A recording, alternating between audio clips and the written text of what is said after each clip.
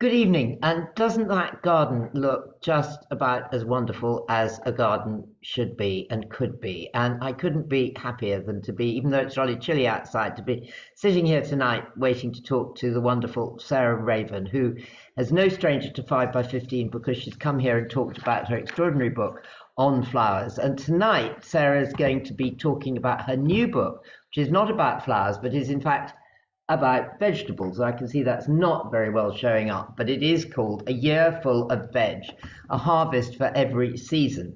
Now, Sarah, as all of you know, is absolutely beloved by gardeners everywhere, not just because she produces the most amazing sweet peas, which I grow. She also produces the most extraordinary tulips, also which I grow. And I can tell you, if you get Sarah's peas and her tulips, sweet peas and her tulips, they will grow and they will produce exactly what they say, which is can't be said for too many gardeners. As I say, she came last and talked to us about her wonderful book about cut flowers, mainly, and about how to arrange them. And so I was completely thrilled when into my lap arrived an equivalent book, but about vegetables. Now, Sarah has many principles which we're going to talk about. One of them, for instance, is that things should look beautiful in the garden, which I hope you'll agree. You all wanted to sit on that bench with the rosemary, and you all wanted to be in that garden, and I bet you all wanted to eat that salad.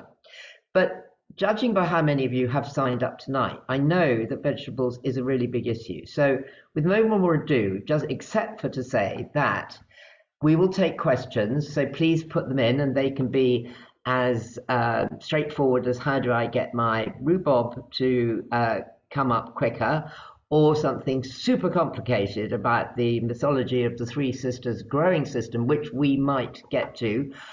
And please buy the book. It's going to be available through our bookstore, Newer Books, and from all good books. And it's a great thing for you to have. And it's also a great thing as a present. So welcome, Sarah, and thank you Thank you, so much. Rosie. What a Well, thank you so much for being with us, and thank you very, very much for writing this book, because it's quite unlike any book about vegetables, and I've read a few, that I have ever read. And that's partly because it does look so beautiful. Yeah, well, that I'm so lucky that I've been photographing here where Adam and I live. I'm married to Adam Nicholson, the writer, as you know, for the last 30 years. And Jonathan Buckley is now a very dear friend, but I knew him a little bit. And he's been coming here once a fortnight for 26 years, since Molly, our second daughter, was born. And so we have just the most incredible record of this place. And so when I decided that I wanted to write about veg, there's an incredible gallery that he has that I can sort of access, and I can just put in aubergine, and then literally every aubergine that we have shot over the last 2.5 decades come up and onto my computer screen. So it was the most wonderful, wonderful thing to do last winter,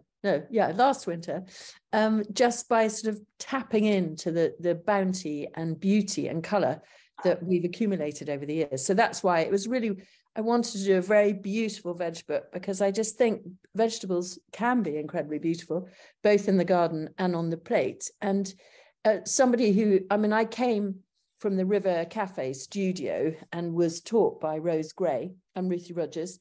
And there, how the food looks is not fussy in any shape or form, but it celebrates the vegetable. And so for me, that's kind of my hinterland, I suppose, and is very important. Yeah. So vegetables now obviously are incredibly, well, we're short of them at the moment, but I mean, it's very fashionable now to grow veg. But you started growing vegetables a long, long time ago, didn't you? Yeah, I did. So I was a waitress at the River Cafe while I was training to be a medic at Charing Cross. So really, genuinely, I'm now 60. I was 60 the other day. And I was at medical school from the age of 24 to 30. And all through that time, I was a waitress at the River Cafe. And I lived just down the road in Ravenscourt Park. And I had a garden, luckily, in the back of this house. And I grew salads and herbs and tomatoes. So I grew them way before I started growing cut flowers. I started growing veg, actually. And so it's quite good for me in a way, because that was my early start. But then now I have 2 adult children, and they really don't have time or space. They have window boxes, or what I encourage actually is water troughs from a sort of farm supply or horse supply shop, because you get an awful lot for your money compared to a sort of rather bougie container from a garden centre. And they cost £90 and they're 6 foot long. So they're 2 meters long and they're really deep. And so you can fit tons of compost, which holds the water much better, as well as the fertility. And they both have them in their back gardens and can pick salads and herbs. I mean, sometimes they fail to water them for 2 months, and so then they do look a bit crispy. But it particularly, funnily enough, between August and April, you don't need to water really, do you? Because the heavens do it for you. So yeah, I really like the urban thing of high production, minimal input, but you know, just be able to pick something every day for your plate.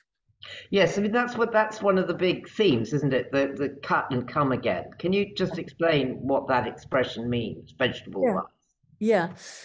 So people associate that with cut flowers, where you take the leader above axillary buds and above a pair of leaves, and that forms axillary buds. Mm-hmm. But actually, just the same applies. If you pick round a lettuce variety, particularly if it's an oak leaf variety, but you leave the heart intact, what happens is that heart then creates more leaves from the heart outwards. So as long as you pick round rather than do what I call ka-ching, which is take the whole thing, it just self-replenishes even in the winter. And all the plants, even that don't form heart, like salad rocket, all the mustards, like mustard red frills, all both the purslanes and all these lettuce and flat leaf parsley, chervil, they all, but not tarragon, you know, the thing we use in Asian cooking, coriander. There we are. I'm having a mind blank. So they all behave in that way. So as long as you leave the baby leaves, it will replenish the outer leaves. So you just pick the outer leaves, and that is what I mean. And the epitome of that is Swiss chard, which is a kind of slightly unfashionable vegetable, actually, partly because you can't buy it, apart from really good Turkish greengrocers, because it has such a large surface area. It flops. So Sainsbury's, Waitrose, whatever, wouldn't ever stock it because it looks pretty dreadful on the shelf too quickly.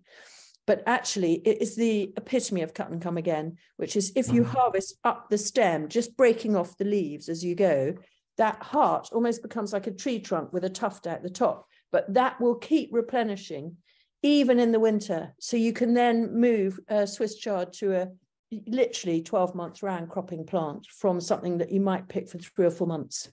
Oh, that's amazing. How many of the herbs and the salad crops, how many of them live all year round?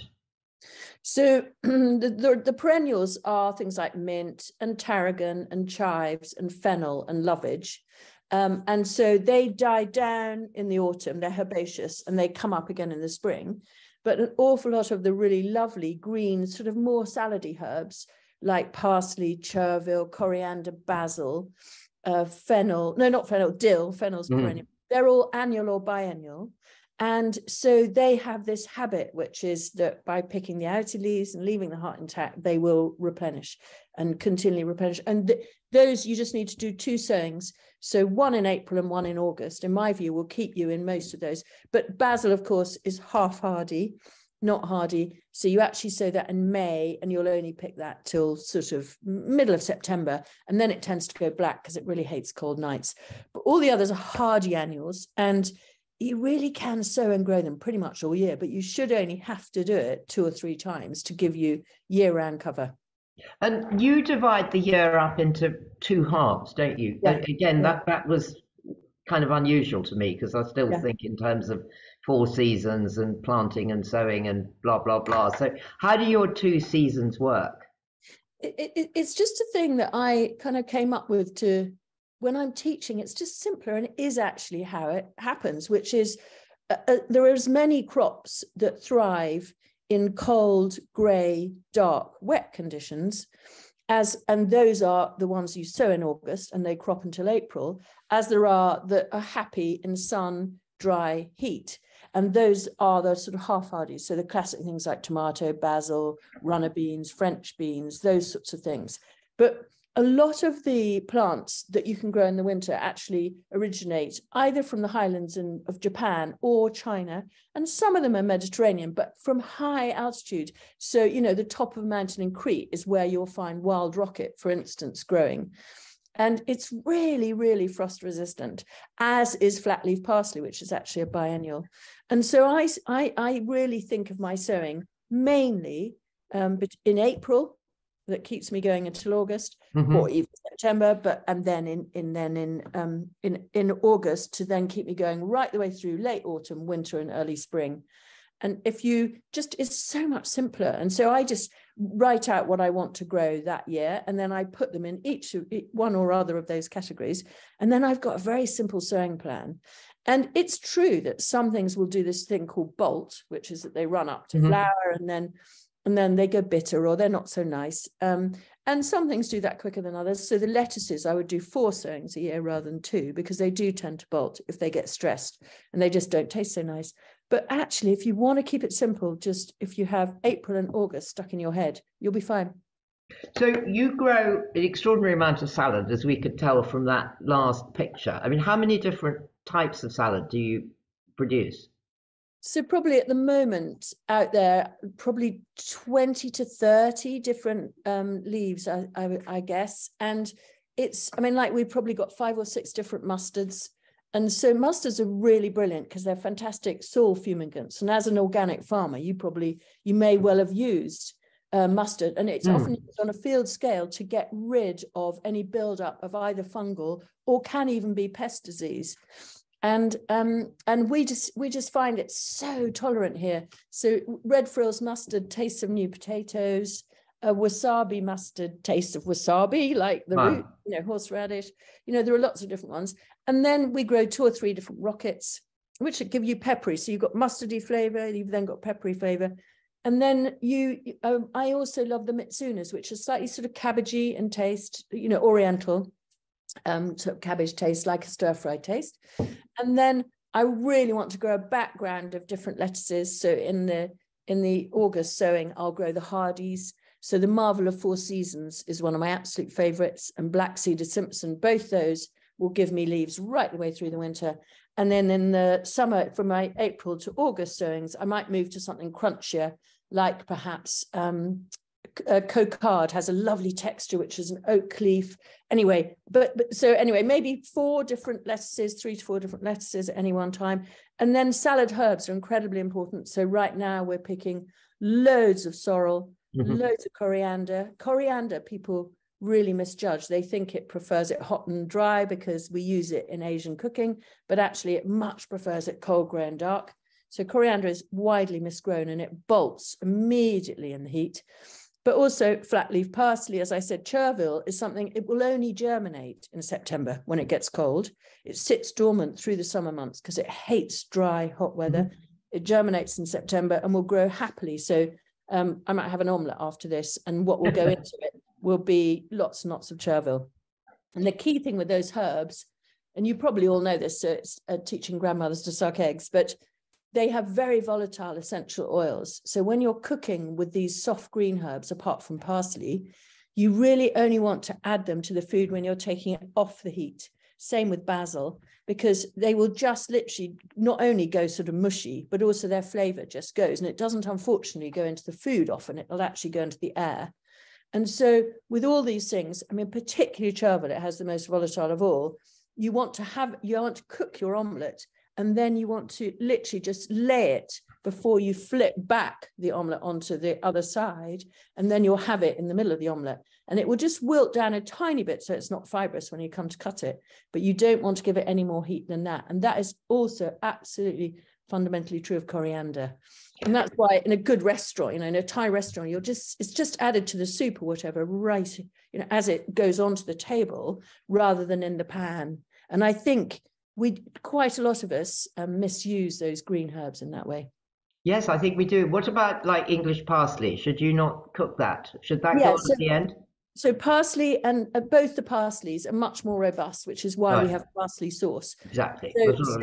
Exactly. So they will really take some cooking. They don't have to be cooked, as we all know, from tabbouleh and things, but they will take cooking. Yeah. When you're not growing salad, you have an expression that you should grow the unbuyables, which I really liked, the sense of there's no point more or less in growing something that is completely freely available and also takes up a lot of room. like a Yeah, large cabbage or something. So what do you not grow uh, I on think it's, that ground? yeah, it's as important to think about what not to grow as what to grow. Because when you're starting out, particularly, you just tend to think, oh, well, I'll grow what's in my greengrocer's Mm, basket. I'll grow what I eat. But actually, of course, if you think about it, something like cabbage or even something like celeriac, which is such a lovely vegetable right now, they need to be in their ground really for 9 months before you can harvest them. So why would you give a meter of ground to give you, let's say, 2 colanders of that vegetable in the whole season and the whole right. year? Because they need to be there for so long when you can buy them. And the honest truth is, if I fed you all some of the cabbage that I had grown or that we had bought from a good greengrocer, and similarly with celeriac, you wouldn't be able to tell. So let farmers grow the things that farmers should grow. You know, let small scale, you know, farmers markets, suppliers grow some things. But what I would really advocate is use your precious space and your precious time to grow the things that you really can't buy easily. And so for me, it's tiny courgettes. So it's, again, it's something that Rose Gray taught me, is measure a courgette by the base of your thumb. And so it is literally, you know, it's sort of 8 centimeters or whatever long, isn't it? And why not pick them when they're at their very best, rather than those horrible things that you buy at the supermarket? Because the point is they're cut and come again. So the more you pick, the more will come. So you might as well pick them like this rather than like this, because leaving them longer just delays the production of more babies coming along behind. And so, you know, just have them at their best, but also concentrate on things that you can't buy. I mean, if you live in Stoke Newington, like one of my closest friends, she's got the amazing Newington greengrocers, and she can get everything that I grow pretty much. But in East Sussex, I can't buy Belotti beans in August and September, but I adore them. So even though they're not high producers, they look wonderful and they taste so creamy, fresh Belotti beans. They're just fabulous. And similarly, baby broad beans, you know, they're exquisitely delicious. And so I really concentrate on high production, but absolutely definitely next flavor, and that you can't buy that flavor. They are going to taste barn door different.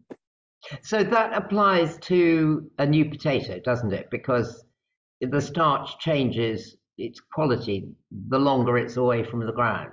It does. So it's the sugars in a new potato or an asparagus or a carrot or famously a pea.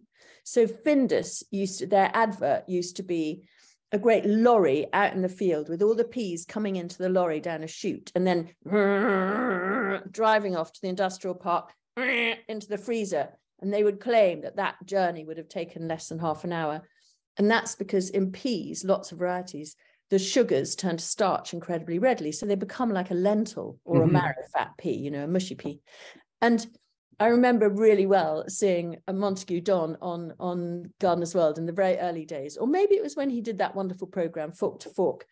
Anyway, I remember he had the pan on the boil in his beautiful kitchen with salt already in the water and mint already in the water. And he went out and dug his potatoes and he ran down the path with his colander of potatoes, because he was thinking of all those sugars turning to starch literally in his journey. And in they went straight away into the sink, wash into the pan.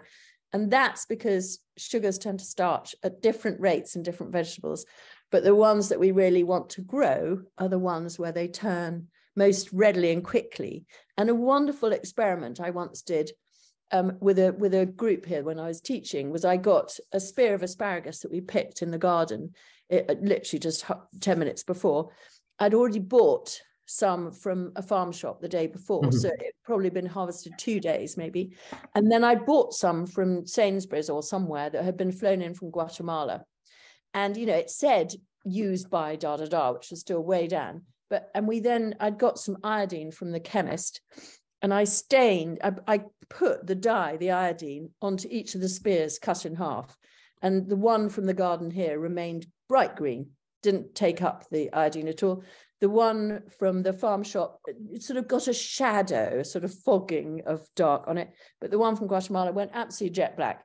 Wow. That's exactly showing it. It's showing you that what is happening in that spear of asparagus is the sugars are turning to starches.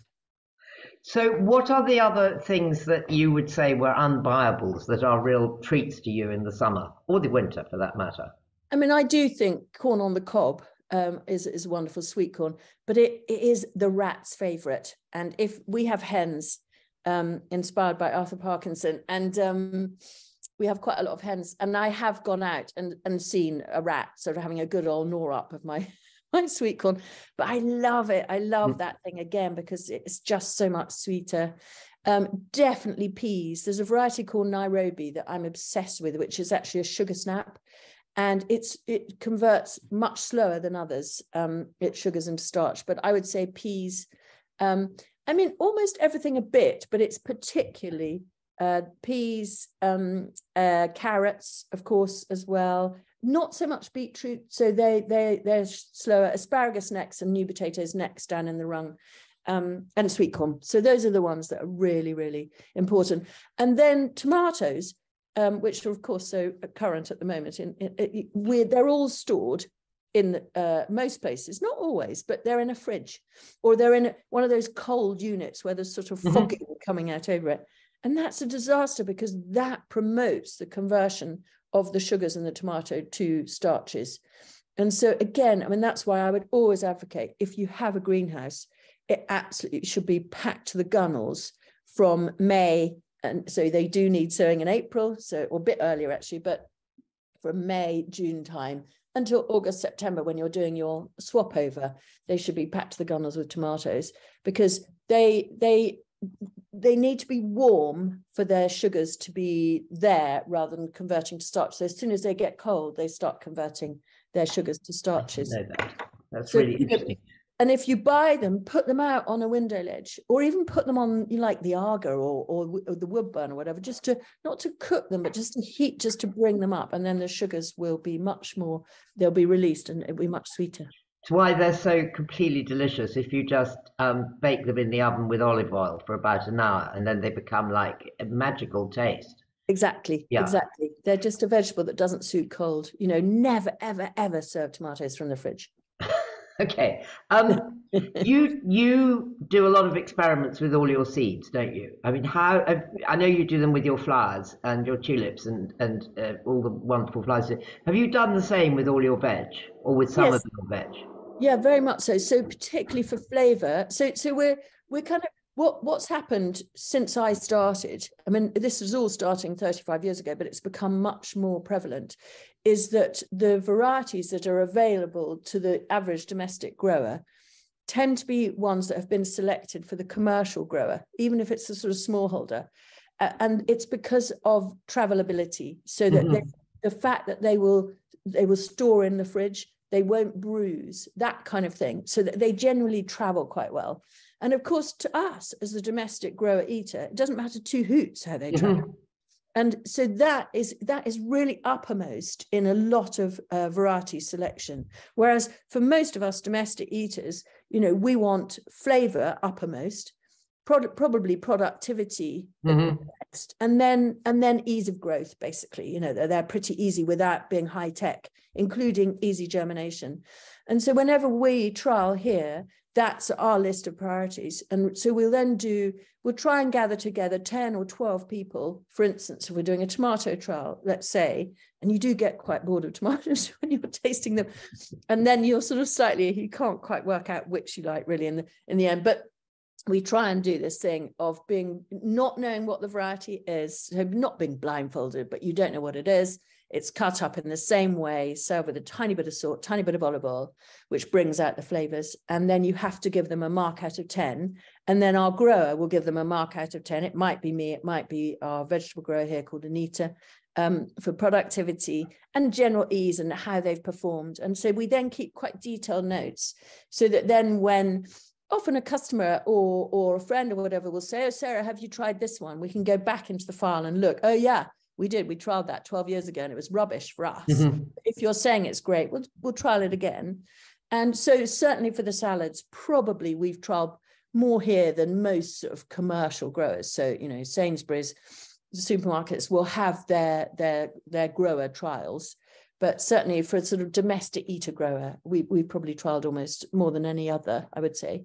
And it's just because they're, I suppose, my central passion. And I pick and eat a salad at least twice a day, every day of the year. But, I mean, at least once, but sometimes twice, I'll have a salad.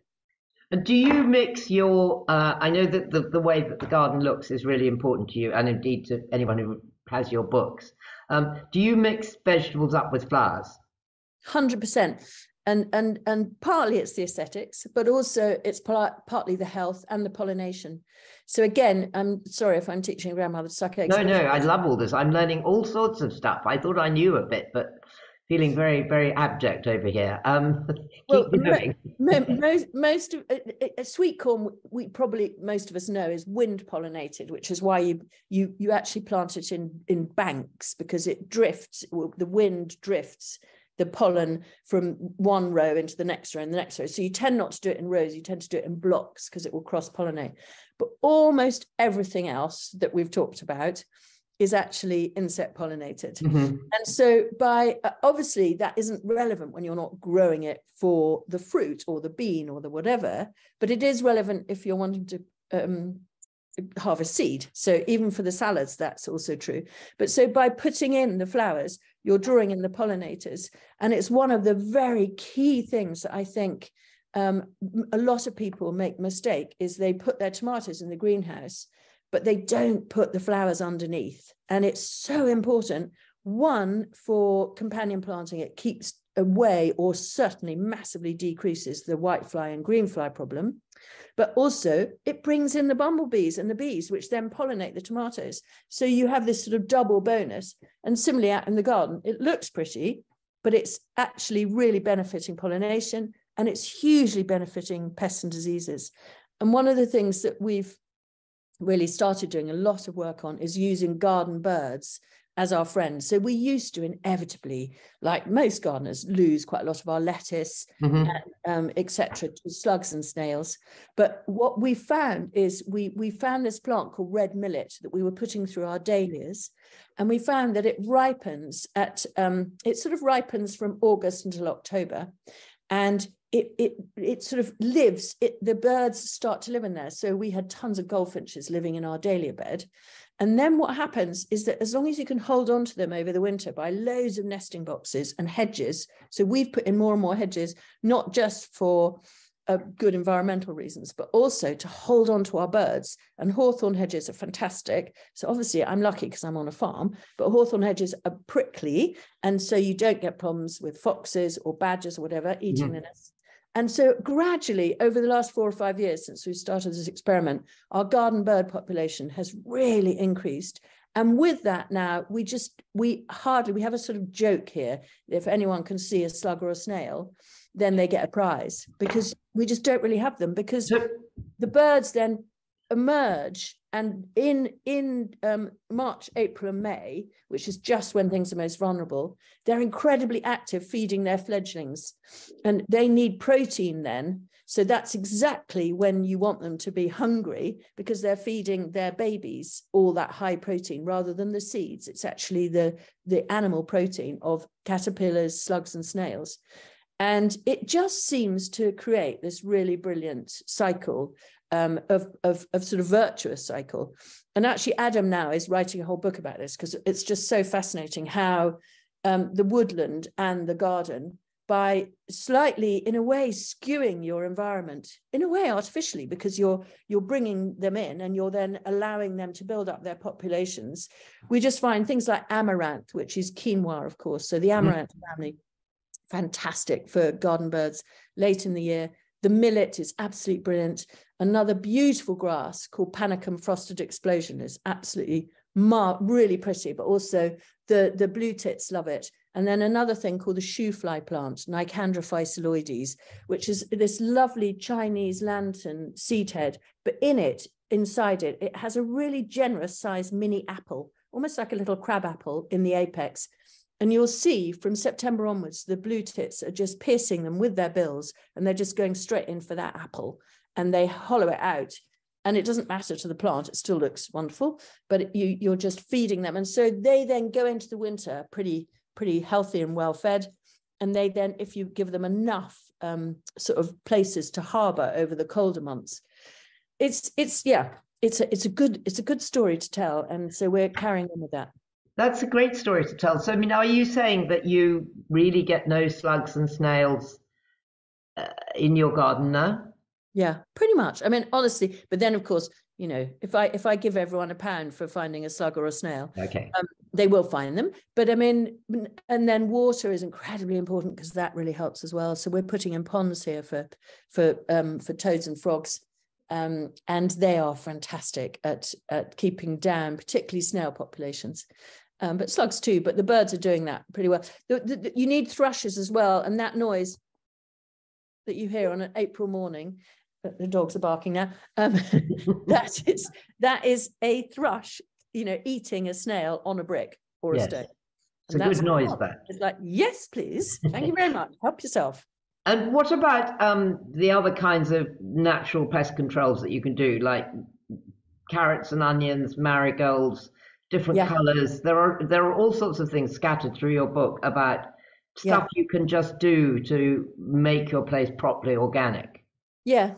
So that I reckon if you were to choose one family, it would be the tagetes, which are the African, or sometimes called French marigold family. And they come tiny, like red gem or red jewel, which is really tiny, which we use a lot under our tomatoes, or they can be taller. And we use a lot of one, which is called Linnaeus burning embers. And it's a beautiful cut flower, actually. But we scatter that all the way through both our indoor and outdoor spaces. And we use it for picking. It's an edible flower, but it's also absolutely fantastic insect attractant of the right sort. So lacewings and ladybirds. And it's got quite a strong smell. I mean, I quite like it, but it's slightly sort of ointmenty smell. Mm-hmm. And it just really protects so many things. So we definitely use that all through the greenhouse.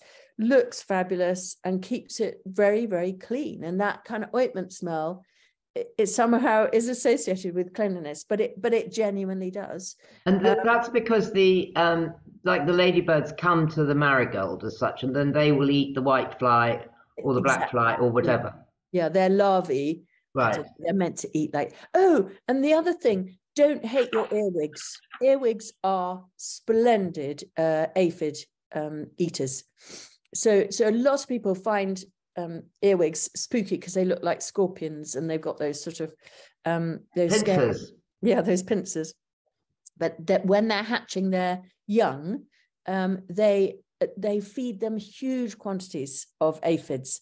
Right. And so whereas in our dahlia bed, we used to put this bamboo cane with a pot on top full of straw.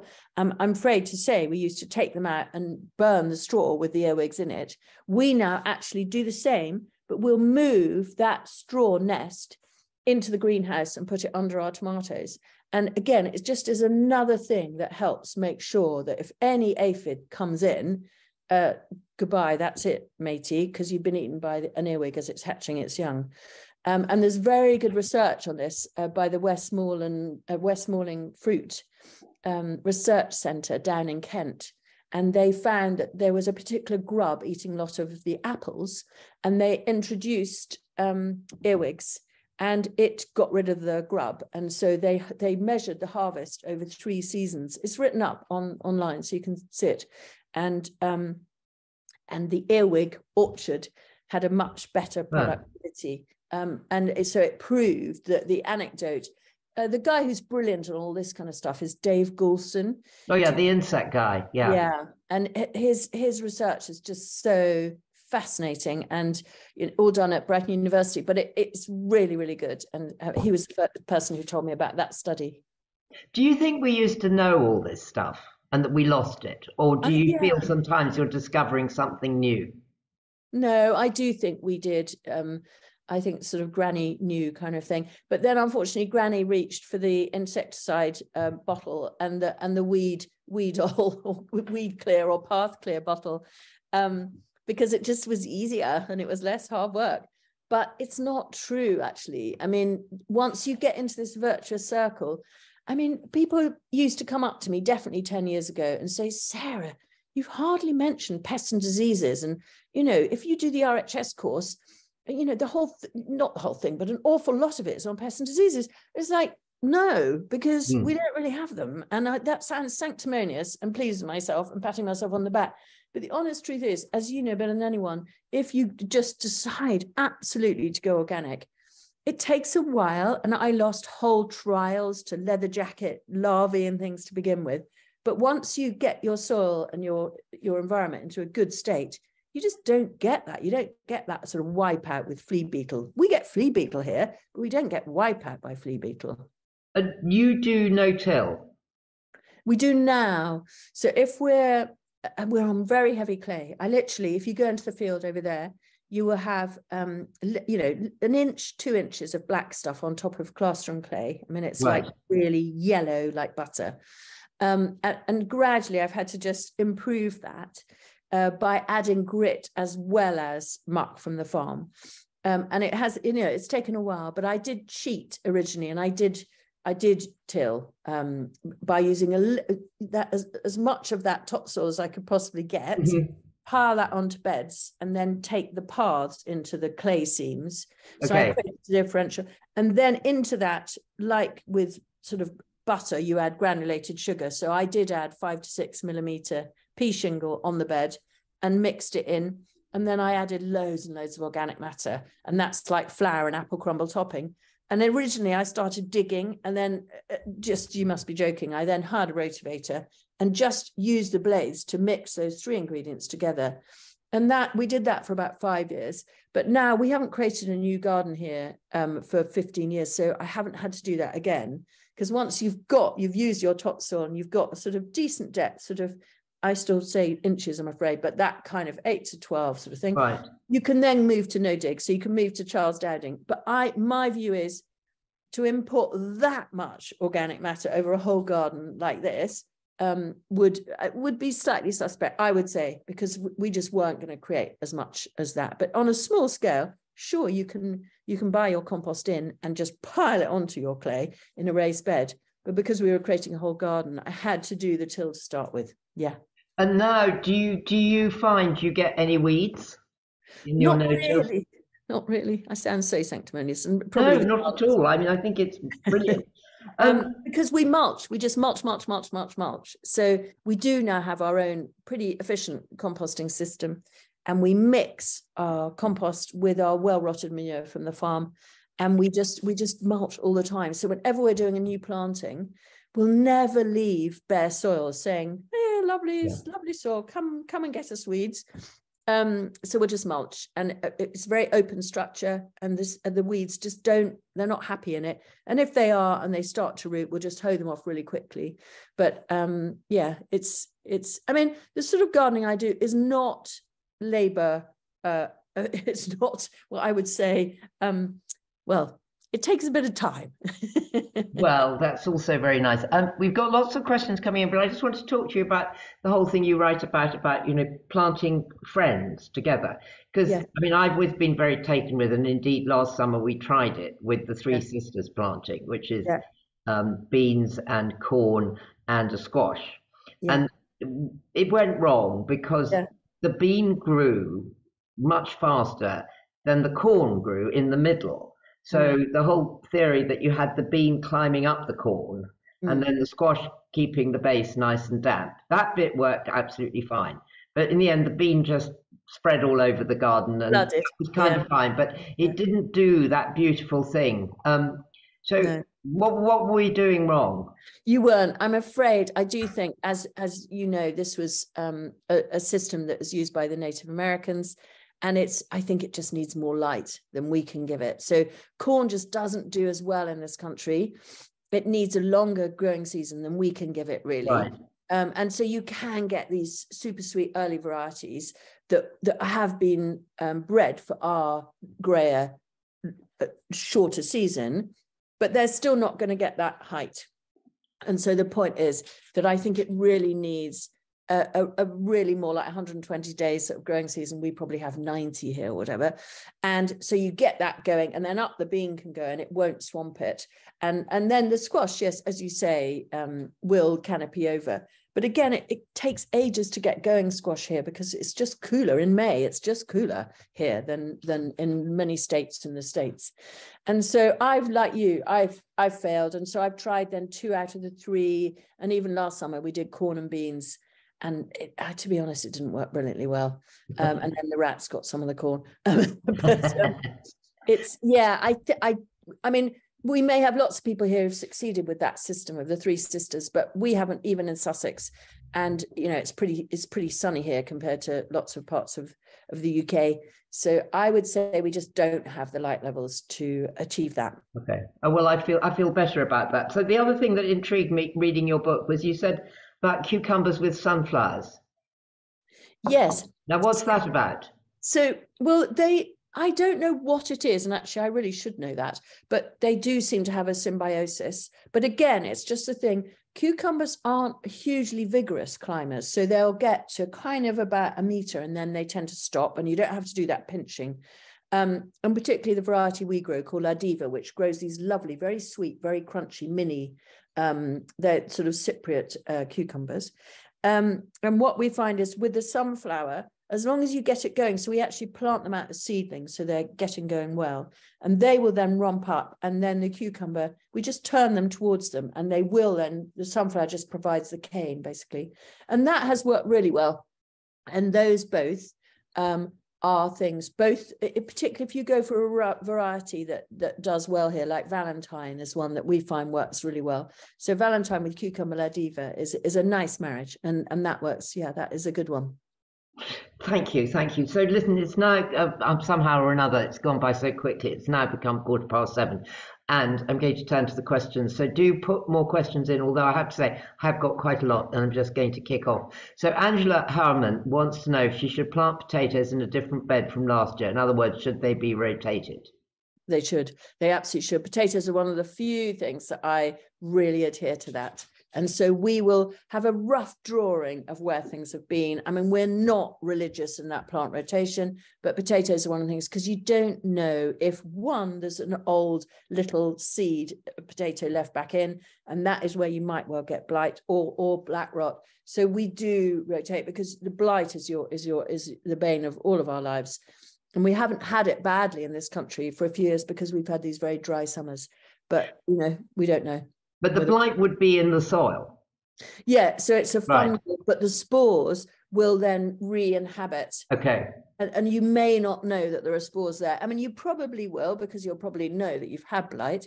But as soon as you put the host plant in, as it starts to grow, the spores will infect, and you'll then re-perpetuate the blight. So potatoes are one of the things that we really do quite strictly move around, and we put them as far away from where they were last year and the year before as we possibly can.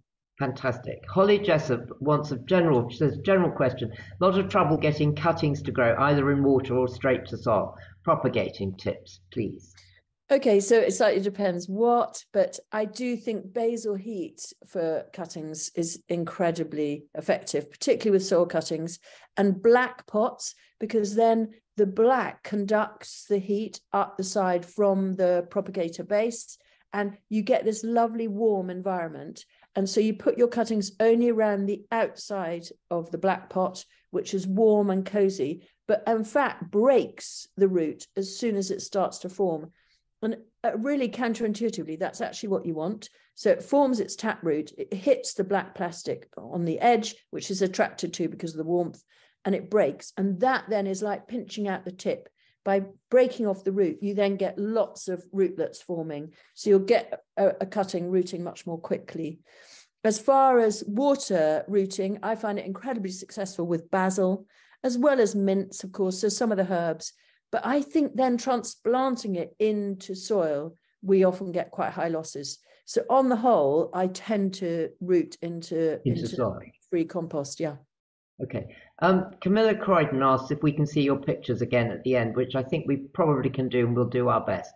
Joe says, if a lettuce looks like it's going to bolt, can you take the heart out to stop it bolting? You don't like to take the heart out, do you? Well, I do, but it's a really good question, because as soon as it starts to bolt, you want to stop it so you get more leaf.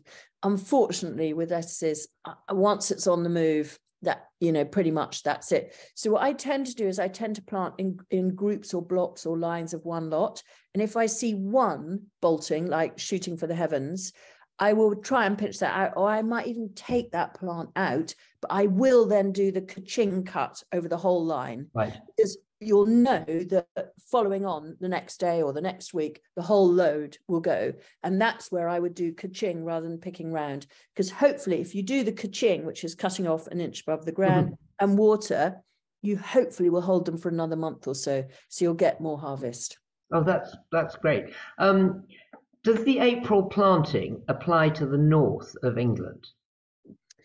Well, it's true. I've evolved that here. So I probably would add 3 weeks, I would say. So, out of the Midlands and further north, I would say you have to sort of judge by your microclimate.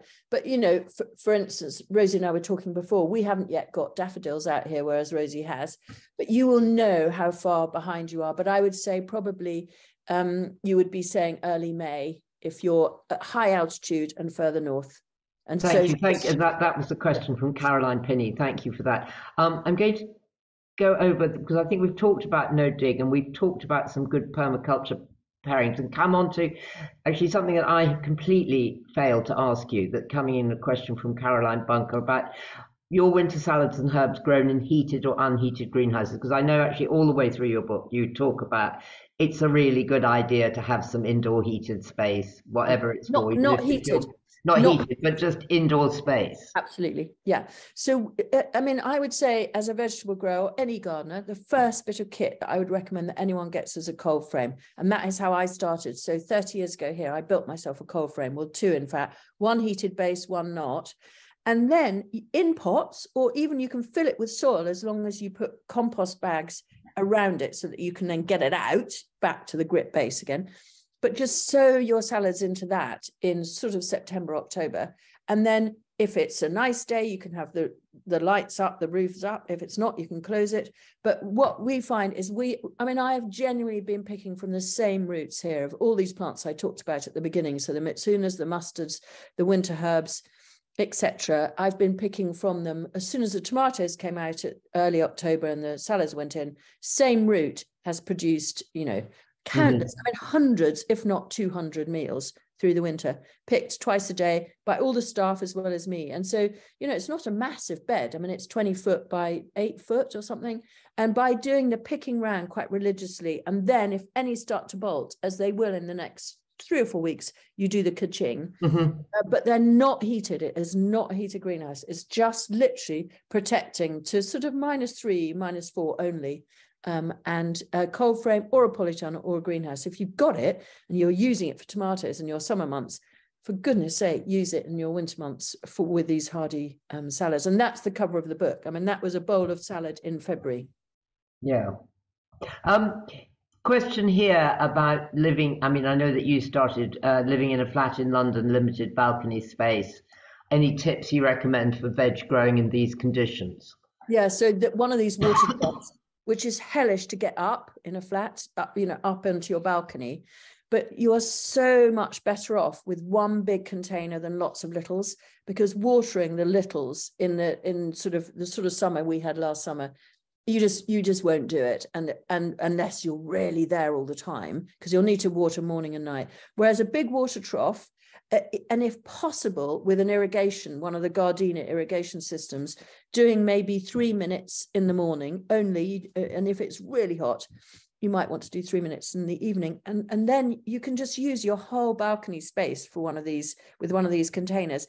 And honestly, again, this cut and come again stuff, you can just harvest and harvest and harvest and harvest. So you're using every bit of outdoor space as efficiently as possible. But one big container rather than lots of littles is really key. Because you'll get better soil structure in the end? Yeah, and more water retention Right. and more food retention. So again, feeding with a liquid seaweed fertilizer with this irrigation, or just hand watering it for the similar amount of time, it just makes it much more manageable. Little pots, there's huge evaporation happening all the time. And so you up the amount of work by sort of, 10-fold, 20-fold by going little rather than large. Here's another question that I should have asked you myself about the current vegetable supply crisis? A, what do you think? And B, what do you see as solutions? So what do I think? Well, I do think the more we get back to using all our outdoor space, even with guerrilla gardening, etc. Yeah. For those, I mean, I met some people on Saturday, and I was on a panel with a group of 6 or 7 people, none of which had any outdoor space at all. But what I convinced them all is just having a window box with rocket or something is incredibly well worth doing. And I just think, in a way, not just thinking that the corner shop or the supermarket or whatever is the answer to all our eating, both in terms of health, but also taste and enjoyment is not a bad thing. But it's just taking us back to reacquiring a few basic skills and confidence, that it's incredibly easy to do and incredibly rewarding. And with the cut and come again salads, etc., it's a fantastic thing. There was a part B of that question. Well, it was really about what solutions. And I mean, I think you've sort of answered it in the sense of saying we all need to grow something, or we could all grow something, which at least empowers you. When I was working at the hospital and I had no time at all, I had window boxes on all the first floor of the flat, window boxes with Tumbler Tom tomatoes in.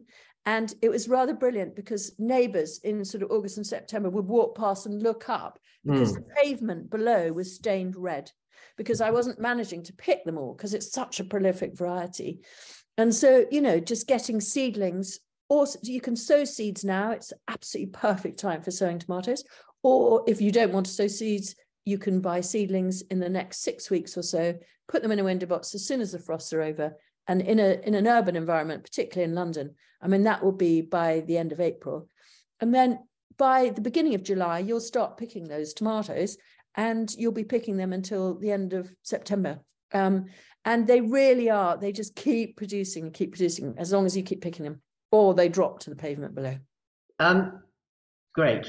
Katie Robinson says her sugar snap peas did terribly last summer. I think they were eaten by slugs and snails. Any tips? She is on a patio. She says they're in plastic planters on legs on my sunny patio. So what? The snails and the slugs climbed up. They've got to get to the patio, and then they've got to get up the legs. Yeah, I would say, I don't know if she direct sowed straight into the container. I would say sow them into gutters and get a really decent size seedling, perhaps that sort of height. So, good 3-4 inches.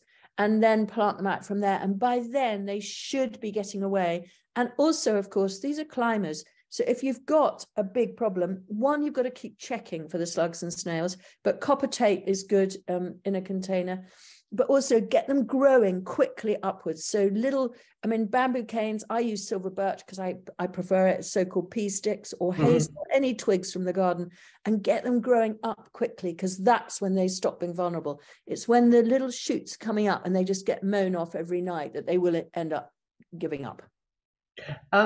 Jeremy asks what vegetables you'd recommend for a corner of a garden that gets shaded once he gets to May, once the trees' leaves come out. Rhubarb, and more rhubarb. More rhubarb. Is there anything else? Yes. Rhubarb loves dapple shade, very happy in shade. And actually the winter salads, one of the reasons they're so good in the winter is they hate it hot and dry.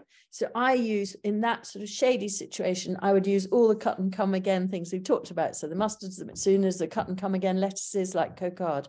So put them there, but you do have to be on mega slug and snail alert with that, because of course in the shade it's more moist, and so your slugs and snails are going to be higher, population will be attracted to that area. So you've got to be super alert on that. But you couldn't do vegetables that are more sort of sugary. They wouldn't like being in the shade. I mean, No. They like full sun. Not that I can think of that will grow in shade. Again, a few of the herbs, mint will grow happily in shade. Need a bit of moisture, but it will grow happily in shade.